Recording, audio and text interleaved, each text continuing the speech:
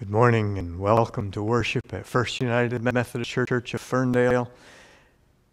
The 16th Sunday after Pentecost on September 20th in the year 2020. I'm glad you've joined us this morning for online worship. A couple of words of preparation before we begin our service. And certainly I want to remind you that today is the Ferndale area crop walk. Most of us will be walking virtually. Some of us will be walking separately due to the pandemic. And you can still go online and pledge support, give support, register. You can register to walk or support any of us. I'd welcome more support for me. I'll be walking some this afternoon. Just go to www.crophungerwalk, all one word, crophungerwalk.org and /Ferndale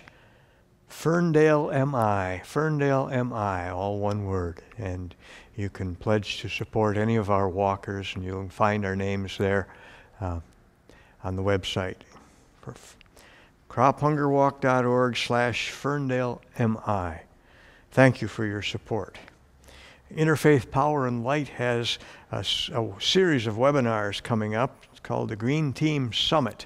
And you can read about that if you download the program for today's service. And we'll put more information about that too in my Monday message email that goes out to any of you that want to receive a weekly email from me. So feel free to sign up for that email, send us a message, and we'll put you on our Monday message list.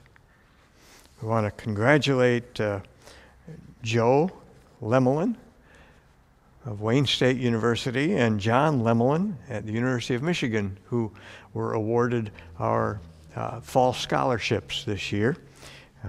We'll be offering more scholarships come January, so feel free to, if you know someone who's attending some kind of higher education, you can get the applications from our office and very possibly receive a scholarship from us for January.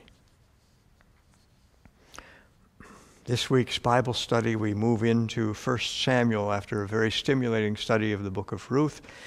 1 Samuel chapter 3. It's a familiar story, and I think we'll enjoy new insights into that story. 1 Samuel chapter 3, and we've added actually chapter 4 as well. So chapters 3 and 4, if you want to follow along with our Zoom Bible study, you can join us in that.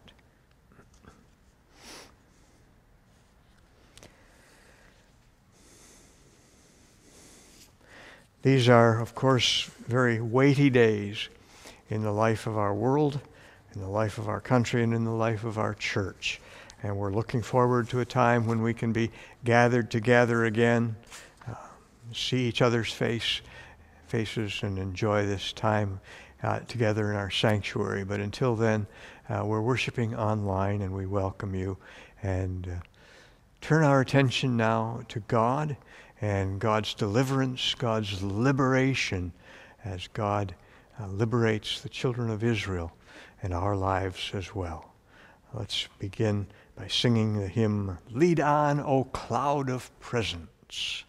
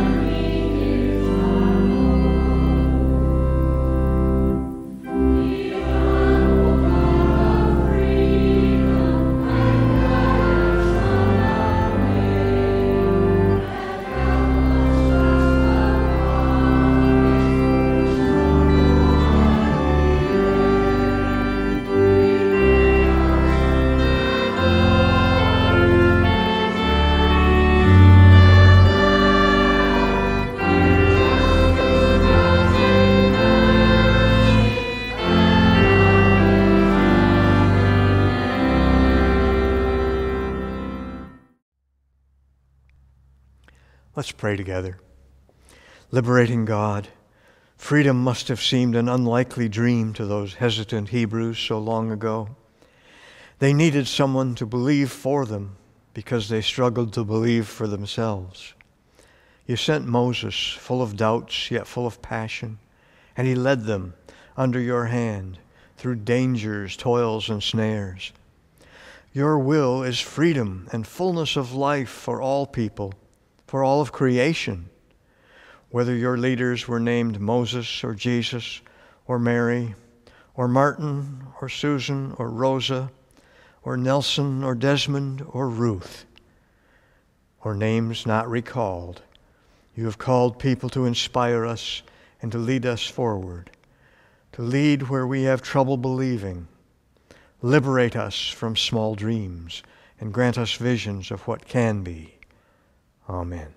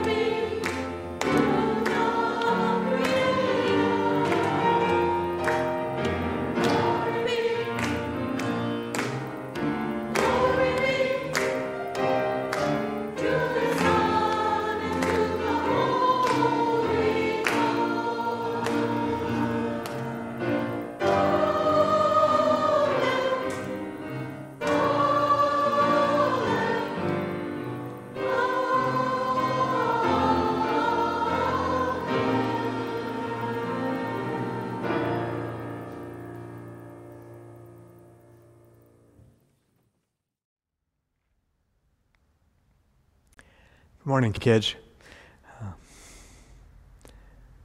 Yesterday, Jill and I took Reese to the river walk along the shore of the Detroit River, and then we went over to Belle Isle. Haven't been to Belle Isle since last winter when we had a picnic there on the beach by ourselves. But it was good to get back, and did some things on Belle Isle that were fun. We took proper precautions everywhere we were. And one of the things we did was went to one of the playgrounds where they have something that's kind of like a zip line. It's not a zip line, but it's like a chair that goes back and forth on a runner. And it slides and you go, woo! Yeah, it's a lot of fun. Anyway, we went on that. And, well, actually, we didn't go on that because Reese was just a little bit scared. And when he says, I'm just a little bit scared, we listen to him, and being just a little bit scared is fine. You know, we all get just a little bit scared sometimes. And even though when he was littler, we'd put him on that chair, and we had run him back and forth on that line, he didn't remember. He had forgotten that he was on it before and that he liked it. So being just a little bit scared, he didn't do it this time. But if we had stayed longer, we had to leave. If we had stayed longer, he would have done it and had a good time doing it again, because it's a fun thing to do. Sometimes things make us a little bit scared. And the story today from our Bibles is about a whole bunch of people, a whole group of people that escaped from slavery, and they went and got away, and they crossed the sea and crossed over, and then they're in a wilderness, but they were a little bit scared every step of the way. They were a little bit scared. Sometimes we get scared about things. Maybe it's a test that's coming up at school, or maybe we won't be able to do something right that we want to try, or we're a little bit scared to try something new sometimes. Being a little bit scared is part of being human. We all get a little bit scared about some things. And so that shouldn't stop us from trying. In fact, the people in the story today, they were called the Israelites, or we call them the Hebrew people. They got all the way up to the water, and they were scared because they were being chased, and they were at the water, and they didn't know what was going to happen. Well, in this story, God used a mysterious wind to blow the water apart, and they walked through the water and got away. That's a strange story, one of the most fun stories in the Bible, how God helped the people to escape and helped to set them free. But when we're scared and we don't know if we're going to make it or not, if we're going to do the right thing or not, or if we're going to be successful and do good at what we want to do, or pass a test or whatever it might be,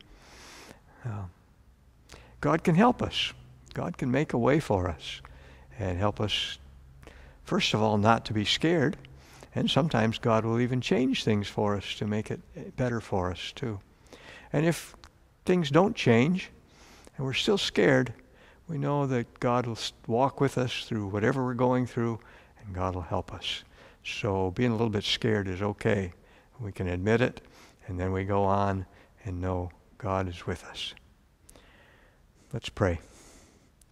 Dear Lord, thank you for being with us and for helping us to be not so scared when things are scary in life, because sometimes they are.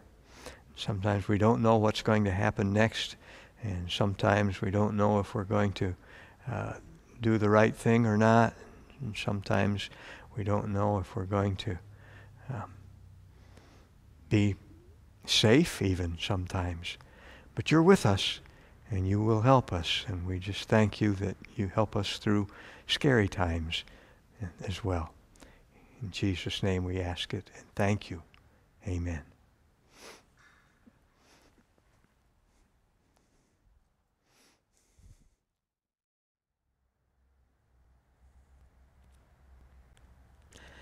Our gospel lesson comes to us from Matthew chapter 20, verses 1 through 16.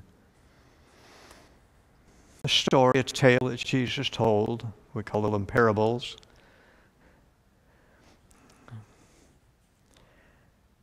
The kingdom of heaven is like a landowner who went out early in the morning to hire laborers for his vineyard. After agreeing with the laborers for the usual daily wage, he sent them into his vineyard. And when he went out about 9 o'clock, he saw them standing idle in the marketplace, and he said to them, "You also go into the vineyard, and I will pay you whatever is right." So they went. And when he went out again about noon and about 3 o'clock, he did the same.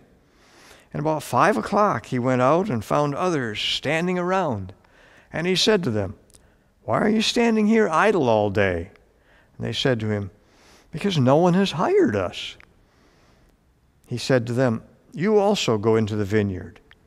And when evening came, the owner of the vineyard said to his manager, "Call the laborers and give them their pay, beginning with the last and then going to the first." When those hired about 5 o'clock came, each of them received the usual daily wage.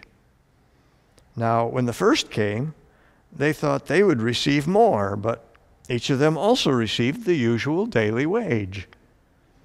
And when they received it, they grumbled against the landowner, saying, "These last worked only 1 hour, and you've made them equal to us, who have borne the burden of the day and the scorching heat." But he replied to one of them, "Friend, I am doing you no wrong. Did you not agree with me for the usual daily wage? Take what belongs to you and go. I choose to give to this last the same as I give to you." Am I not allowed to do what I choose with what belongs to me? Or are you envious because I am generous? So the last will be first, and the first will be last. The gospel of our Lord. Thanks be to God.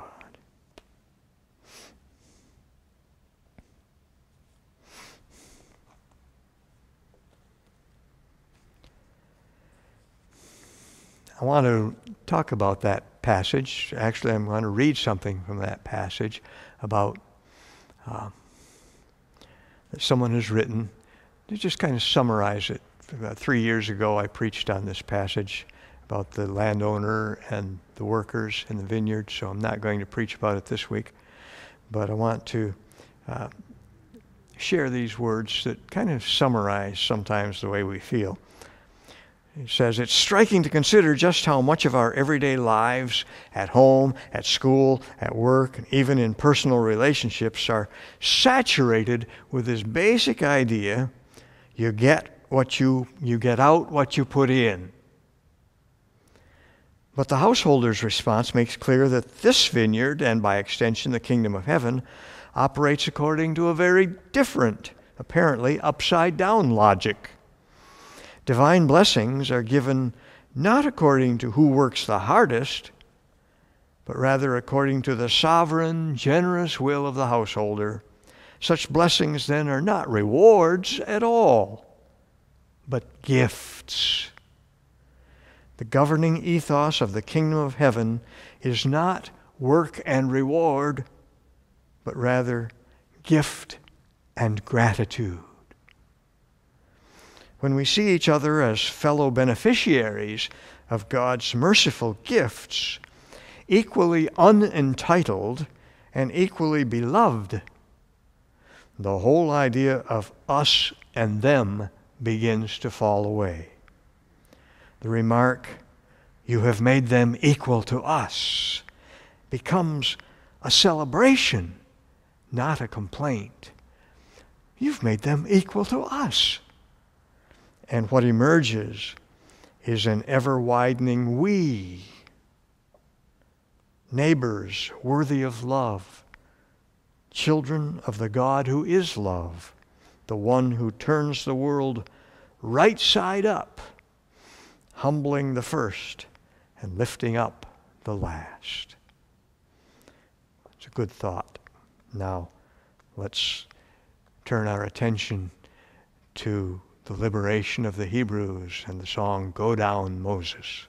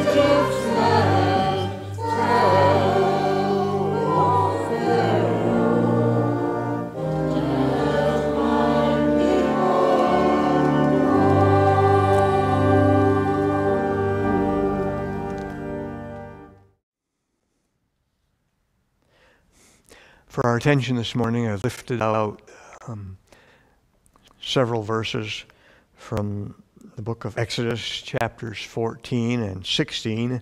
Chapter 15 in between is a song, and it's well worth reading, but I'm not going to read it this morning.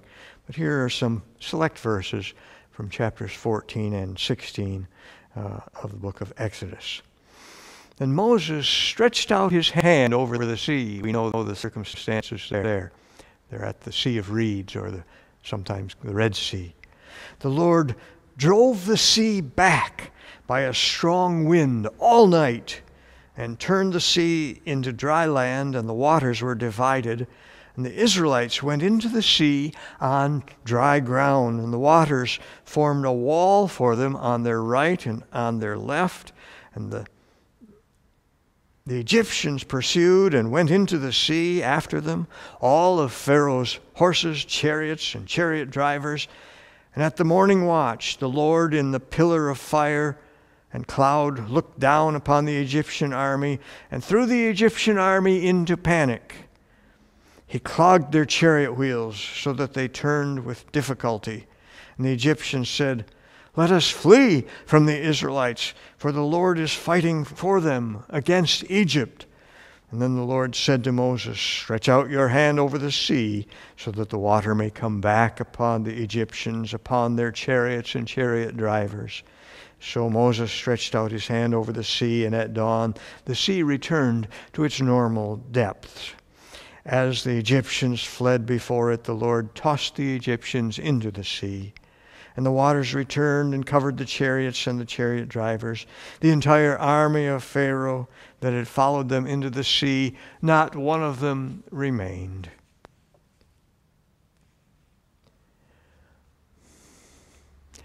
And now, shortly thereafter, in chapter 16, on the other side of the sea, heading out into the wilderness, this ragtag group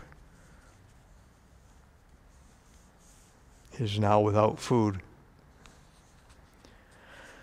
Chapter 16, beginning at 2.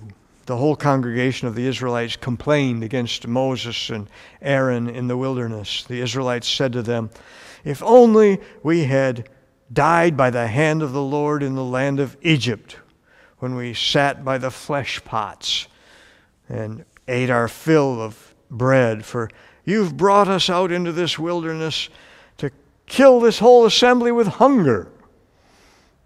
Then the Lord said to Moses, "I am going to rain bread from heaven for you, and each day the people shall go out and gather enough for that day. And in that way I will test them, whether they will follow my instruction or not. On the sixth day, when they prepare what they bring in, it'll be twice as much as they gather on other days." So Moses and Aaron said to all of the Israelites, "In the evening you shall know that it was the Lord who brought you out of the land of Egypt, and in the morning you shall see the glory of the Lord, because God has heard your complaining against the Lord. For what are we that you complain against us?" And Moses said, "When the Lord gives you meat to eat in the evening, and your fill of bread in the morning, because the Lord has heard the complaining that you utter against God, what are we? Your complaining is not against us, but against the Lord." And then Moses said to Aaron, "Say to the whole congregation of the Israelites, draw near to the Lord, for God has heard your complaining." And as Aaron spoke to the whole congregation of the Israelites, they looked toward the wilderness, and the glory of the Lord appeared in a cloud. And the Lord spoke to Moses and said, "I have heard the complaining of the Israelites. Say to them, at twilight you shall eat meat, and in the morning you shall have your fill of bread. And then you shall know that I am the Lord your God." And in the evening quails came up and covered the camp. And in the morning there was a layer of dew around the camp, and when the layer of dew lifted, there on the surface of the wilderness was a fine flaky substance, as fine as frost on the ground. And when the Israelites saw it, they said to one another, "What is it?" For they did not know what it was. And Moses said to them, "It is the bread that the Lord has given you to eat." The word of the Lord. Thanks be to God.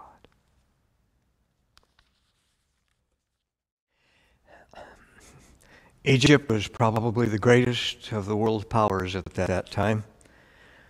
They were led by a ruler, the Pharaoh, who was paranoid, who had surrounded himself with all kinds of yes men, and he capitalized on the people's fears of the Hebrews who were a ragtag bunch of refugees who had been living in the land for now almost 400 years, and they lived in a sort of ghetto in the northeast corner of the country. But Pharaoh made sure that people bought into those fears by saying if those people in that area of Goshen ever united, ever got together, they could cause all kinds of trouble for the nation. And then along comes a dusty man out of Egypt's past, a guy by the name of Moses, and he's rumored to have been brought up in the house of nobility, but he's come back now.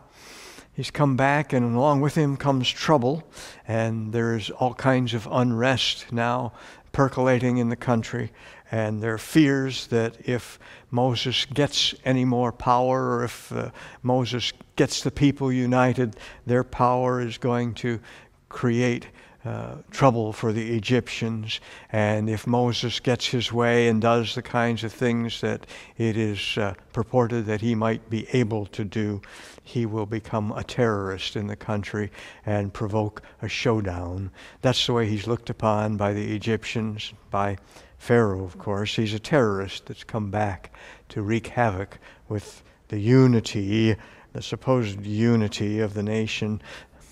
Moses, of course, on the other hand, isn't ready for this.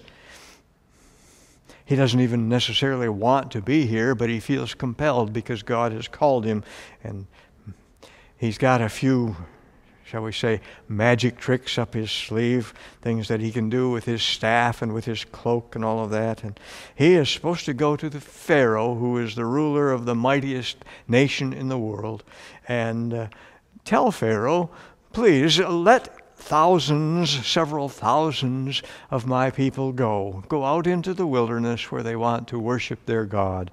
And they want their freedom, maybe, these Hebrew people. God wants them to have it, certainly. The only problem is that Moses isn't even sure that the people even want to be freed. Sure, they're sick of being put to hard labor. They're sick of laboring on the projects, the work projects of the Egyptians. They're sick of not having enough and just barely getting by, scraping along.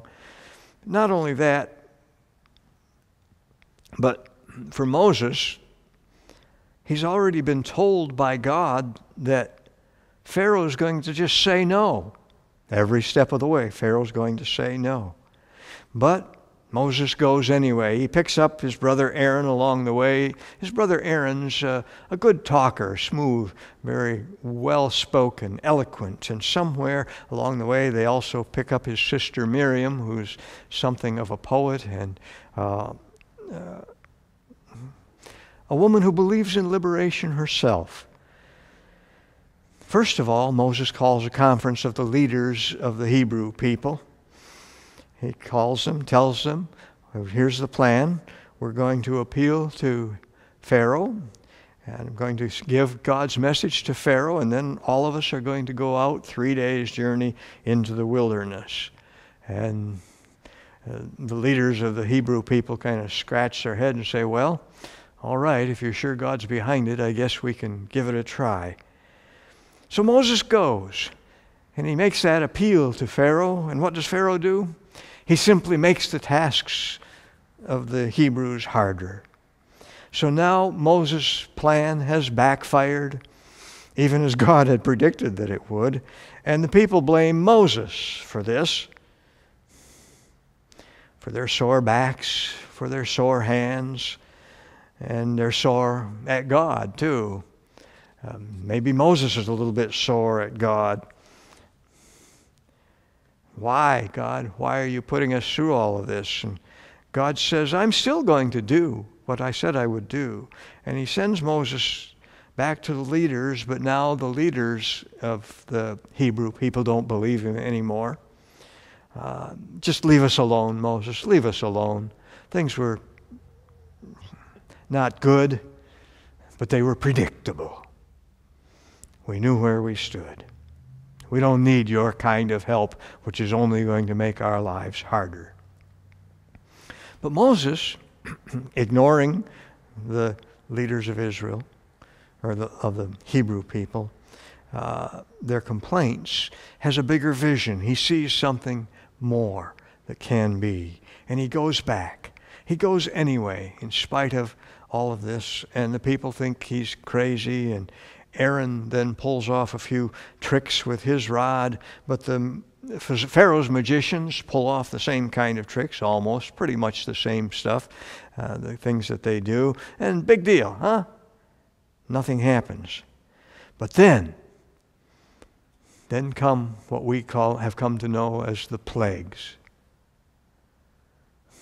Moses takes his staff and he strikes the river Nile. And according to the story, the Nile turns to blood and every living thing in the Nile dies. He has struck at the lifeblood of Egypt, because the lifeblood of Egypt is the river Nile. It is the mother goddess of the land. But Pharaoh says no. Again and again, Moses returns, bringing with him the plagues of God. There's the plague of frogs, then gnats and flies, and then the livestock get sick and die, except for not in the Hebrew ghetto. Boils, thunder and hail. By now, even the Egyptians are scared by all of this stuff, and when they hear about the next plague on the way, they hurry all their livestock inside.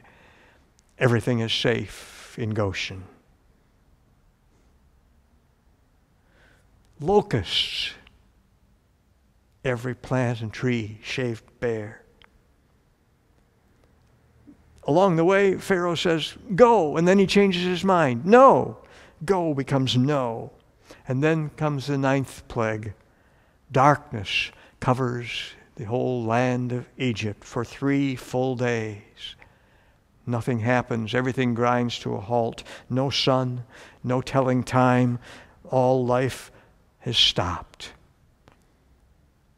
9 plagues, 9 no's.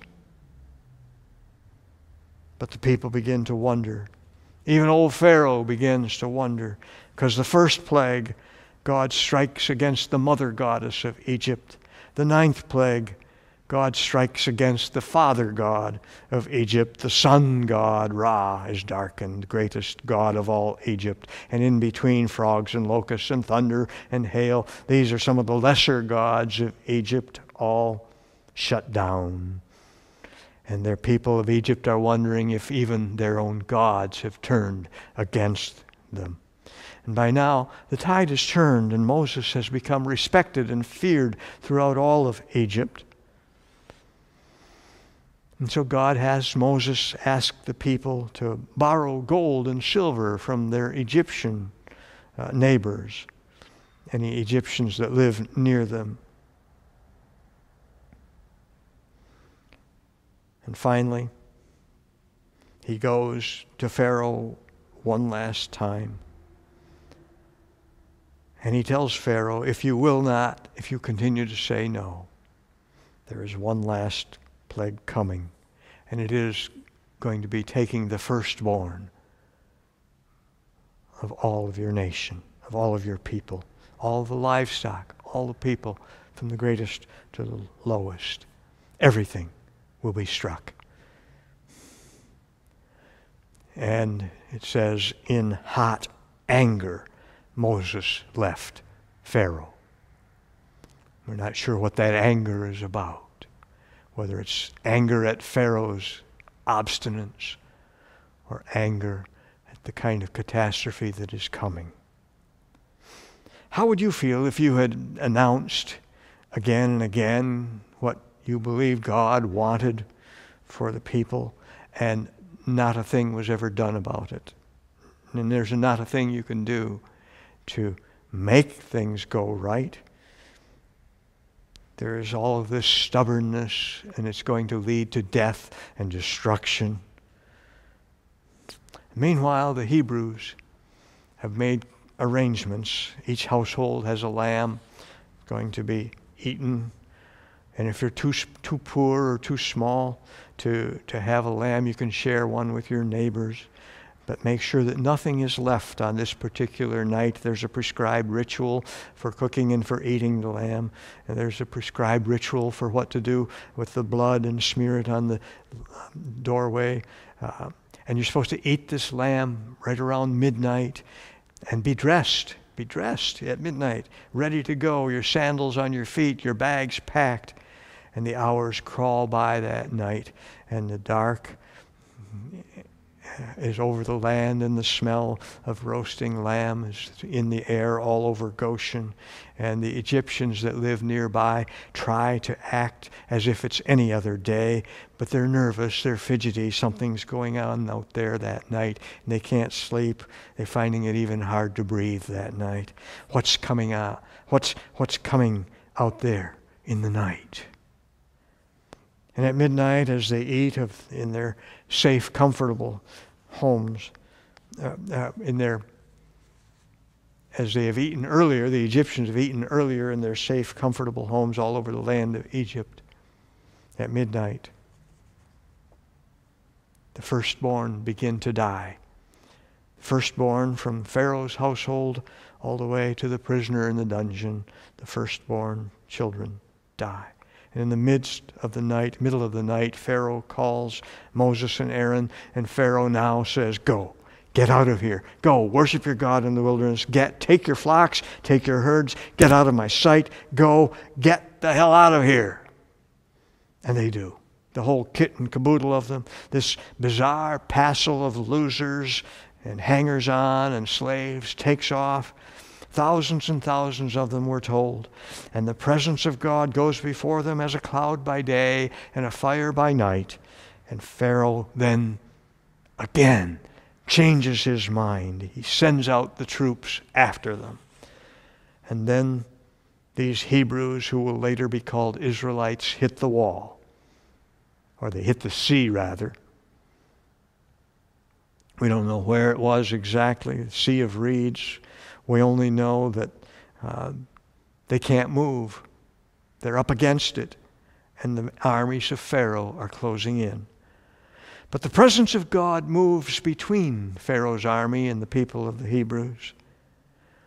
And God tells Moses, "Stretch out your hand." And Moses stretches out his hand, and an east wind blows through the waters, through the walls of water, and the walls of water open on either side. We know about water. We know about wind and water. At the very beginning of the Bible, the Spirit of God moves upon the face of the deep, blows across the face of the deep, and a wind blows across the waters. This is creation language. Creation language all over again. This is creation language. Something new is being created here at the Red Sea. A new beginning here on the edge of the sea. This is creation winning out over chaos all over again, just as it did in the very beginning.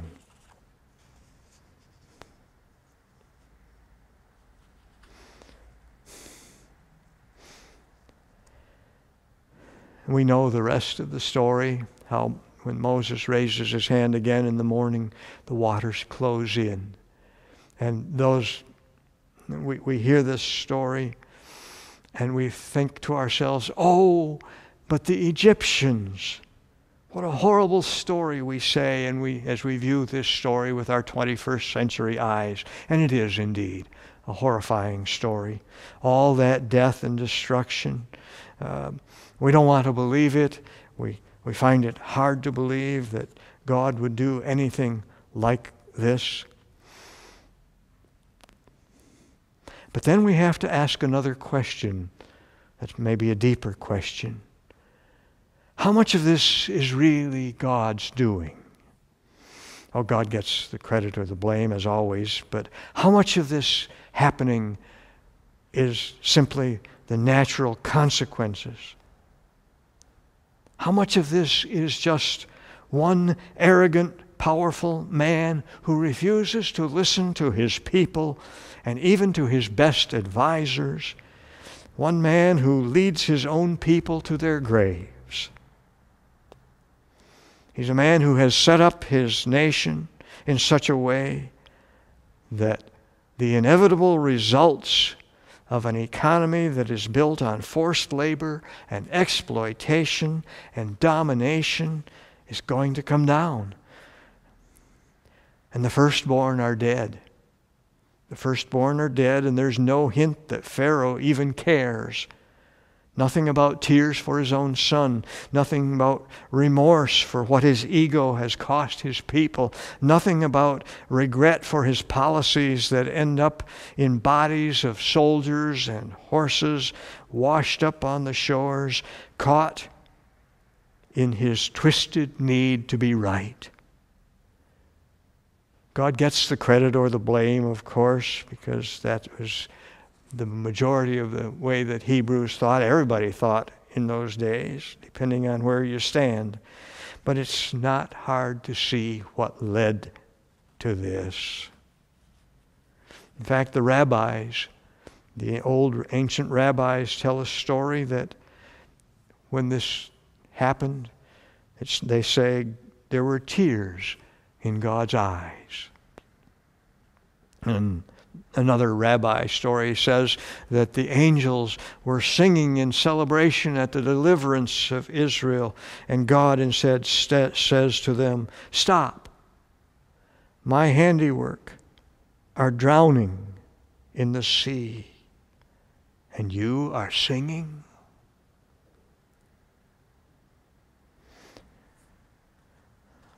We don't know all of the facts. We know what people have said about God. We know what the writers believed about God in their day. This is a story written down long after the events that it tells.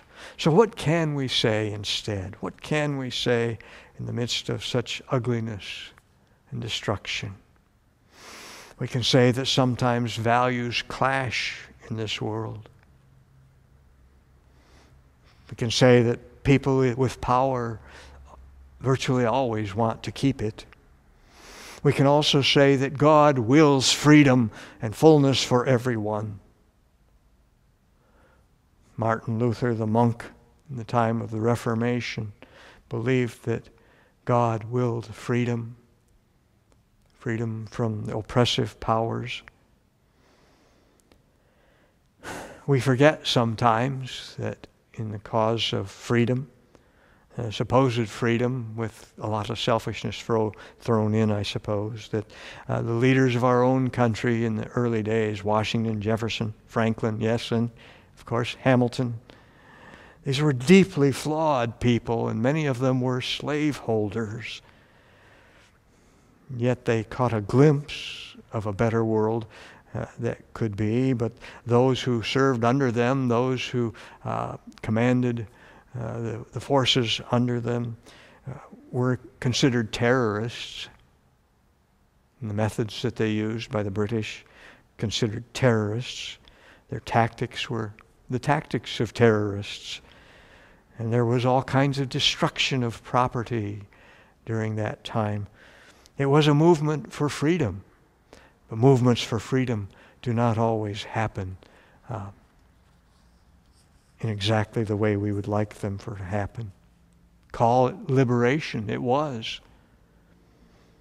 It happened in Central and South America. Sometimes it happens through the influence of the churches when people rise up and say, we will not tolerate this kind of treatment anymore. It happened around Gandhi. We remember Gandhi leading his people in the march to the sea. We remember Gandhi thinking that peace could come and liberation for his people could come through without violence. And his own people did not participate in violence, but there was violence around him. We remember Frederick Douglass and Sojourner Truth, these people who spoke out and who finally were able, like Aaron, to make people believe, like Moses, to make people believe. There is a reason why the book of Exodus and the story of liberation in Exodus became also a tale that was crucial for those who sought freedom from slavery.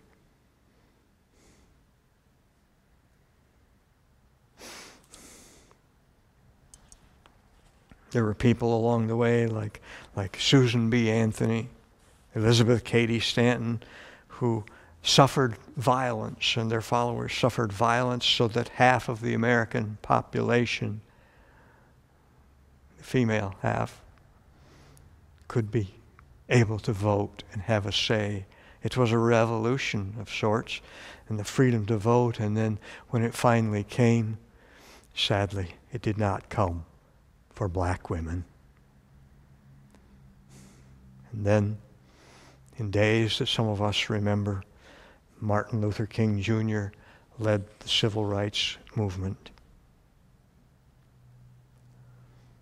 that was to bring freedom and equality and equity to all people in our nation.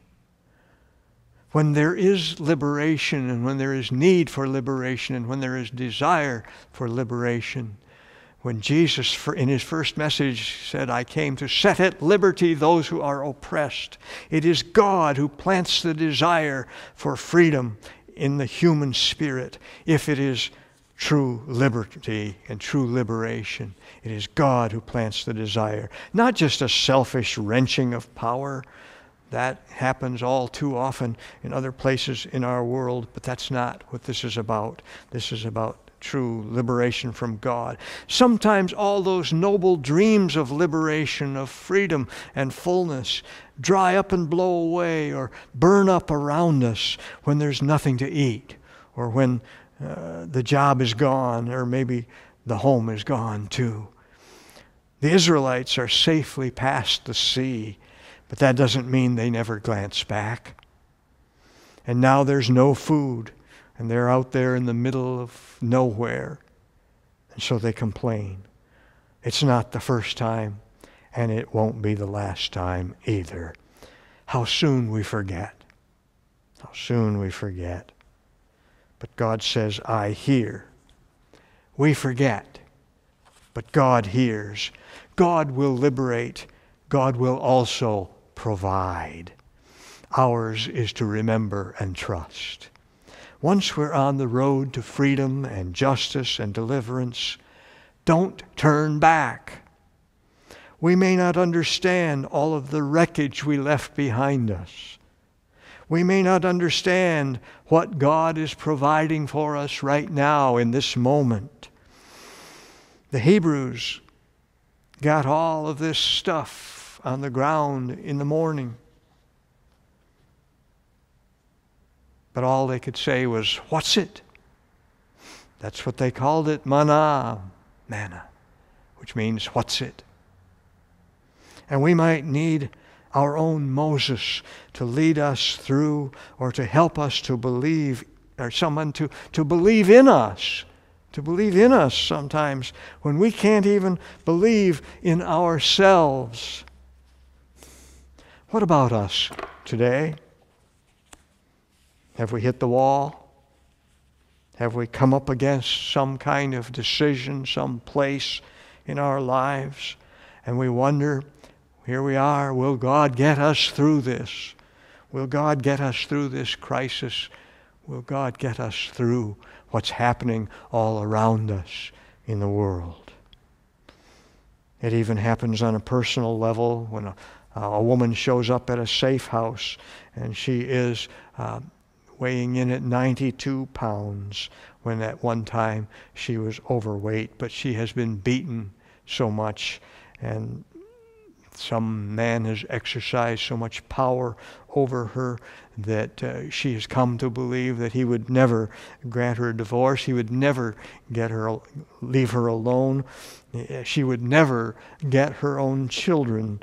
But then somehow, slowly, some little unknown Moses helps her to believe that life can be different. She can be liberated. She can get through her sea that stands in her way. Got any rivers you think are uncrossable? Got any mountains you can't tunnel through? God specializes in things thought impossible.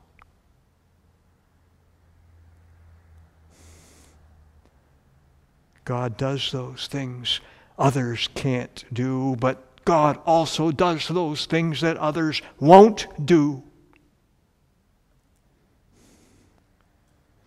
Maybe we're facing choices, decisions, some kinds of decisions that are going to affect the very future of our lives. There are some stands we need to take,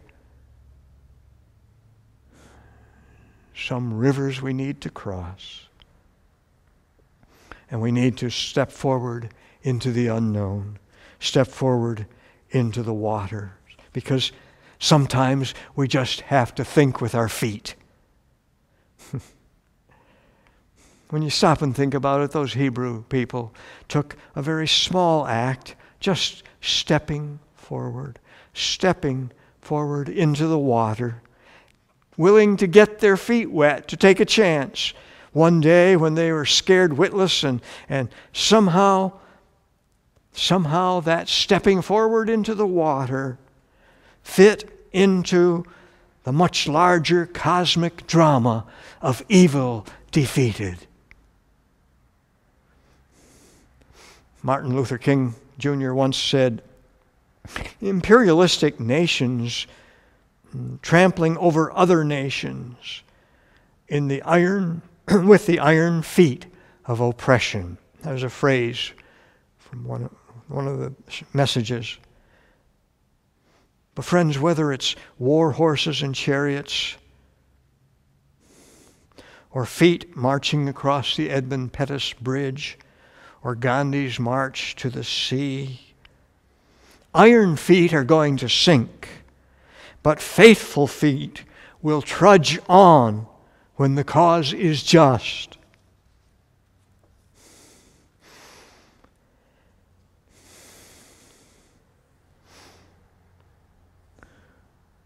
And so we walk on. We use our feet. We think with our feet. And sometimes that's more important than stopping to parse it all out and figure it all out. Just think with our feet. But then again, maybe God has just called us to swim. Yes, to swim, to struggle for a while. God will make a way because God wants us free, all of us, but that may not be the same for any of us. And it may come to us, each of us, in some different way. It's not going to come to us all in the same way. What does matter is that we don't turn back. God is here. God is here to guide our steps. And there will be questions on our way to liberation and fullness for all. So let's ask those questions. What must be dismantled so God's people may all be truly free? When God leads us through, what will the new land we walk on look like? What is our place in the new creation that God intends for this world? Will it be farther back than what we've been used to? As Jesus said, the first will be last. When we see the ruin and the devastation around us, how will we react? Whose bodies may be left along the shore? Violent bodies, innocent bodies. They are the cost of human selfishness and arrogance. What will ever become of the weapons of tyranny, whether they are horses and chariots or guns and drones? And maybe the most telling question of all in the wilderness is, what is enough? As we journey through the wilderness with all of our hungers and thirsts, our complaints and our victories that come from God, what is enough? What do we mean by enough? Jesus tells the story about workers hired at different times of the day, and he hints that his people, if they know anything about God at all, know that God doesn't provide based on merit, but based on need, and also based on God's sheer goodness. God says, I'm generous because I choose to be generous. I liberate because I choose to liberate. I want my people free because I made them, and I choose them day after day after day.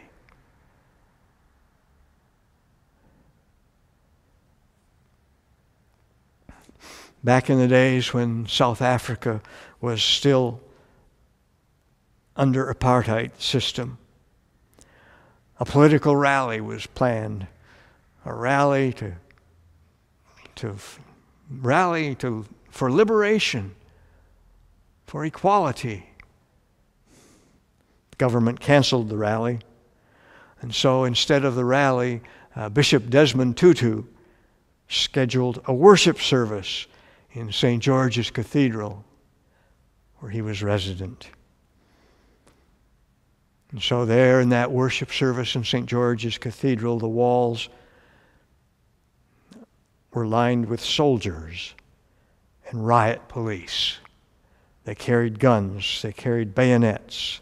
They were ready to close it down if anything got out of hand in that packed cathedral of people wanting and yearning to be free. And Bishop Tutu bravely went to the pulpit and began to speak of the evils of the apartheid system, the evils of a system that keeps in place inequality.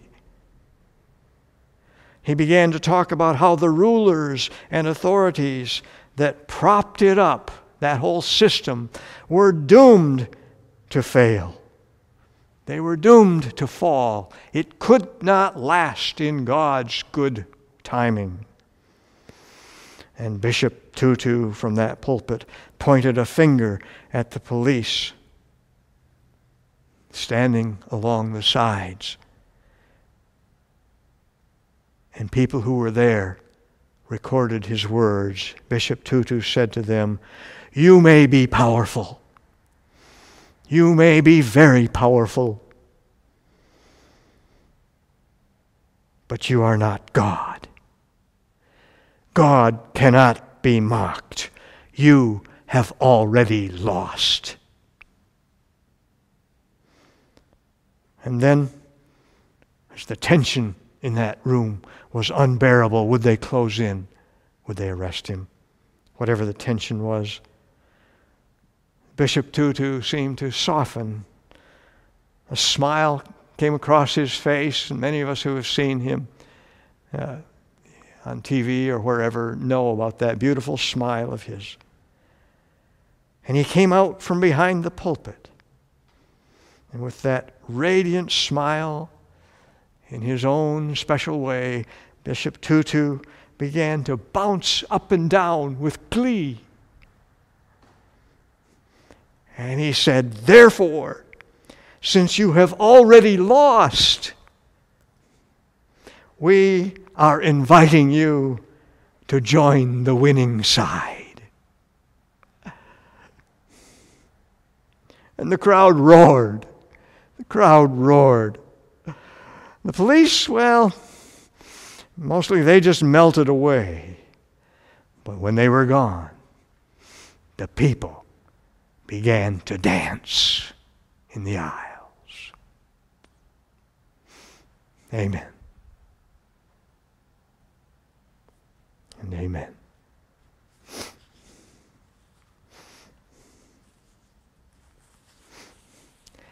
Let's pray.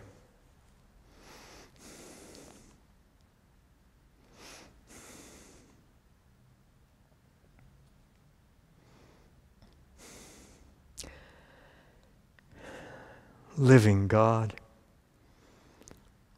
it is not so very difficult for us to know what your will is in this world.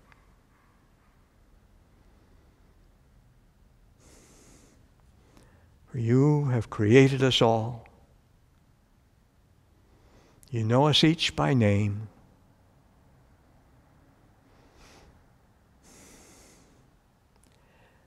You have made us to be caretakers and cooperators with the rest of creation.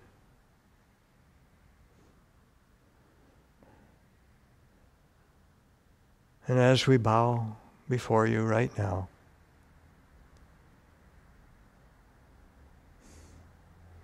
we admit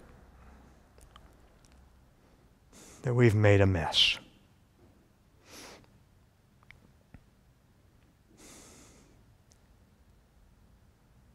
But nonetheless, we've had our Moseses, we've had our Martins,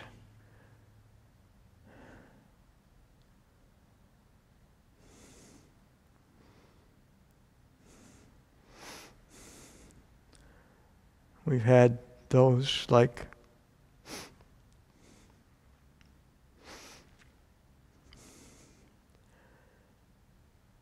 our newly departed Ruth Bader Ginsburg, who have stood for all people, who have stood for liberation and the rights of all.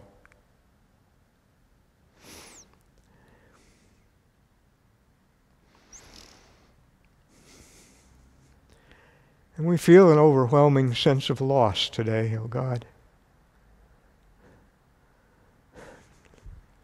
Loving God, creating God, liberating God. We so much want your will to be done on earth as it is in heaven.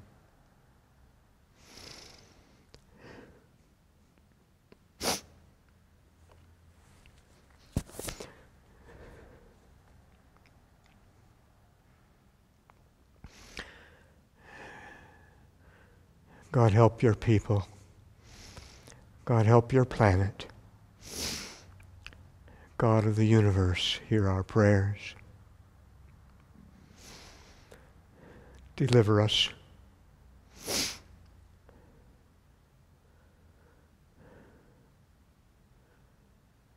Grant us a new creation, new hope, new possibilities, new joys.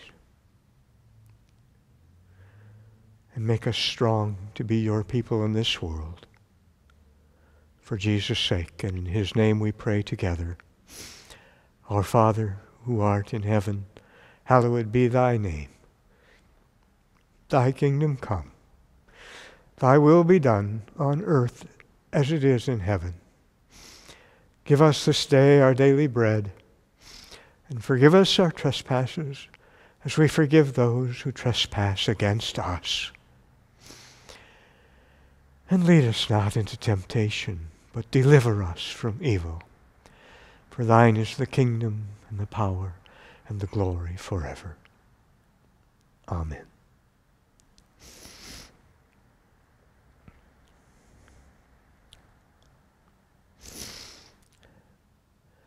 Let's lift our voices to sing.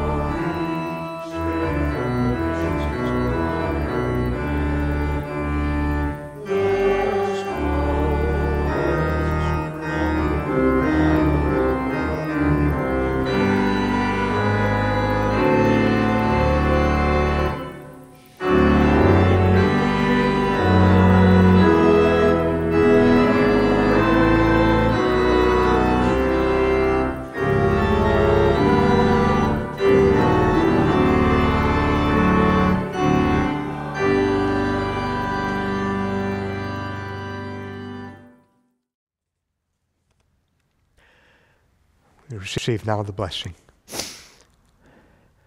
May the grace of our Lord Jesus Christ,